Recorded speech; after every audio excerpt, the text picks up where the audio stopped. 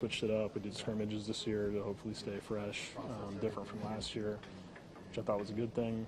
I felt like everybody felt, tuned up going into the series.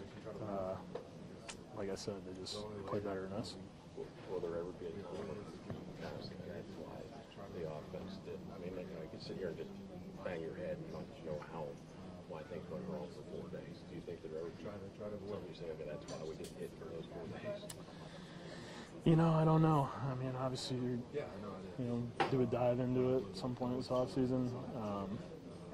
But, if there's something that we can put our finger on, we'll obviously address it. But, I mean, you watch our at-bats throughout the course of the season. I know it's postseason, and, it's a little amped up, but, that doesn't change your approach, doesn't change the way you go about your at-bats.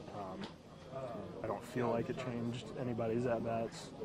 We just, like I've been saying, we couldn't get that one knock, couldn't get that, Riley hit the big homer at our place, hit the homer tonight, Travis hit the homer.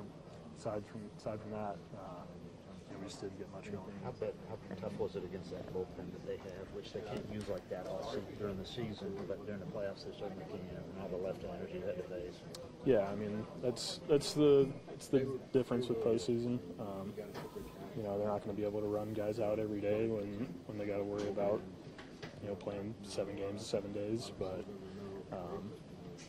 they've clearly built their roster to use that as an advantage.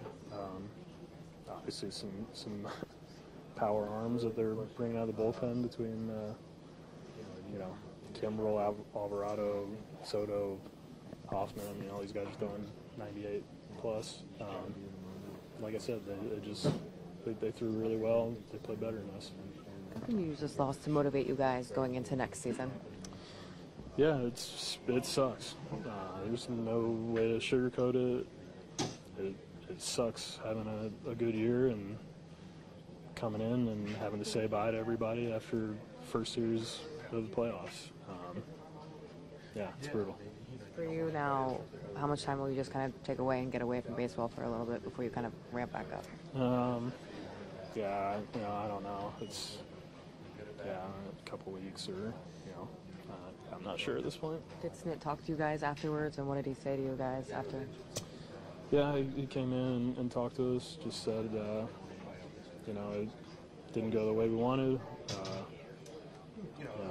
Keep our heads high with a good year, win the division, and win a lot of games, and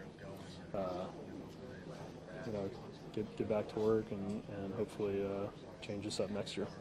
Appreciate it. Thank you, Matt.